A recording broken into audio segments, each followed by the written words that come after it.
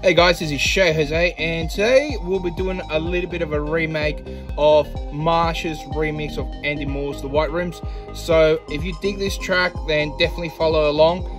Don't forget to subscribe, and I'll have the entire rack and the preset available for my patrons to download from the link below.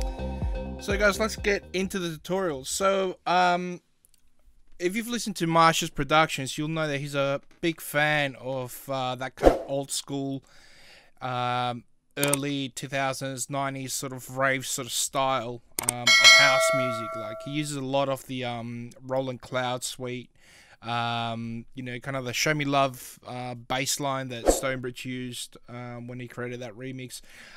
So he's very much into that sort of sound, which kind of makes him stand out from anything else that's kind of out there today, which is pretty cool. For this particular lead sound, what he's done is actually he's recreated the lead sound by recycling a sample that he's been using in a lot of his productions. I think the first time he used it was in Heaven. He's also used it in this production of The White Room. So what I'll do is actually I'll do a breakdown of how he's actually created this, and you can follow this along and create it from scratch if you want. If you don't want to use my join my Patreon and actually download the sample, or if you are part of the Patreon program, you'll be able to get this. I'll give you essentially the entire rack so you can use this in your productions. So let's get into it. So the first time I actually saw this sample being used was in a YouTube by Biscuit, which he did with another couple of producers in an episode called One Sample, Four Producers, I believe. And essentially what they do is they use a sample from a really old game called Last of Us, I think, or Among Us, or something like that. And it sounds like this.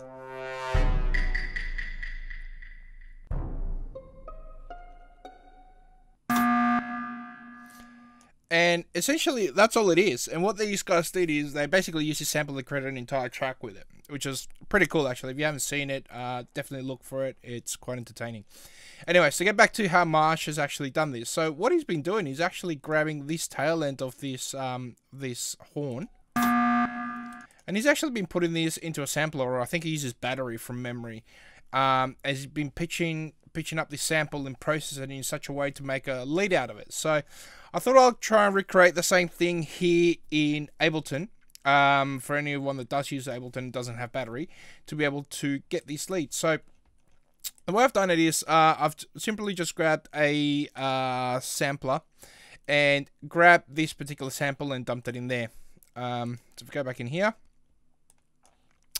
so we've got the sample in here at the moment, and what I've done is I've just pitched this up by 12 semitones, so it sounds a little bit more. What I might do is just turn off all the processing on this so you can hear what it sounds like, and disable all the sends, and I'll let you hear how that sounds like. If it comes through, no, it's not playing.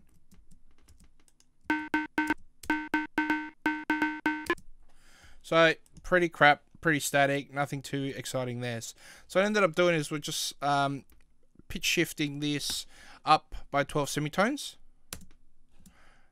to give it to basically take it up to the same range from the lead that Marsh created for the White Rooms. That's really, like, if you listen to it, that's pretty much the lead there. What I've done is also cut the sample a little bit, so it had this kind of weird ringing at the start of it. So what I've done is I've just kind of chopped the sample up to where you have the majority of the attack on the sound. I've gone into the filter envelope here and just adjusted the sustain and the decay, because it was sounding basically when you have this essentially when you dump this sample into the sample, it kind of sounds like this, which was just way too long. So what I did is I dropped in the sustain, put a filter envelope because there's a little bit of harsh frequencies right at the start there, and just kind of adjusted it to taste. The other thing I ended up doing on this from memory, if I can find where it was, there we go. I just I detuned it slightly, about 24 cents, as I found that it basically didn't quite match the pitch of the original lead that Marsh did on Whiteroom, so Andy Moore's track. Okay, so once we do that, I just added a utility for a little bit of extra volume in there. Now you can, the trick in this sound is pretty much there. It's actually very simple. Now, what you can do is you can either use the stock effects within Ableton to actually get the kind of triplet sort of, or the 8th dotted sound by using a delay. Or you can use something like Echo Boy Jr., which is what I did. So, what I ended up doing is just EQing the sound because it has some really harsh frequencies and dropping down some of the frequencies around 2K.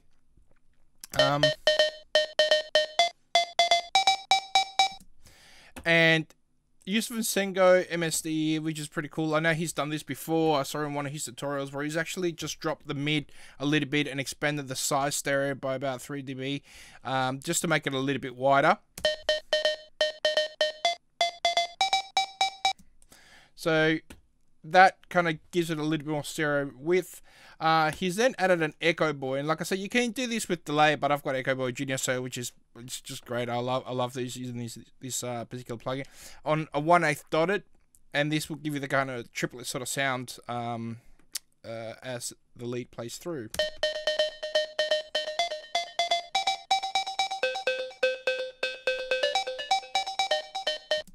So the last and final touch is actually adding some reverb to taste. Now, what I ended up doing is I actually used 2 reverbs on these. I used the normal standard reverb and a hybrid reverb. I found that the normal reverb was giving it a little bit of width, but the hybrid reverb gave it a nice kind of shimmer sound to it that really kind of complemented the sound. So by adding both of them at 100%, let me add both of them in here, enable sends. It basically sounds now like this.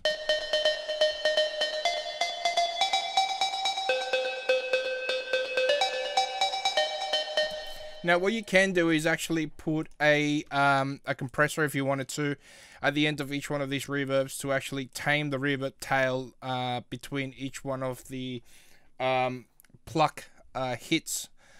Just to tame it a little bit so it doesn't clash with it.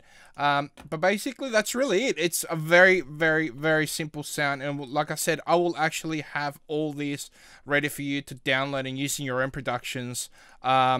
Basically, from the link below. If you're on my Patreon, just sign up to the Patreon. You'll be able to get this and a bunch of other lead sounds in there. So together with a track, I will let you hear how this sounds like.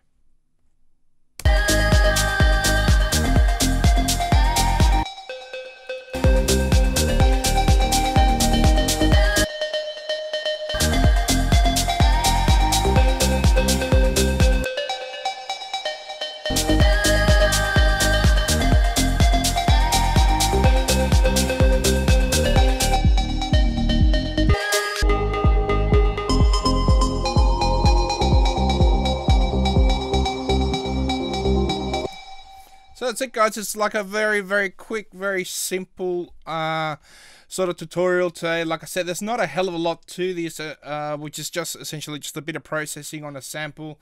I guess the trickiest part was trying to get that sample to sound just right. So you can follow this along. Like I said, it's very simple. You just be able to find the original sample and chop it up, and then kind of tweak it to taste depending on what DAW you're using.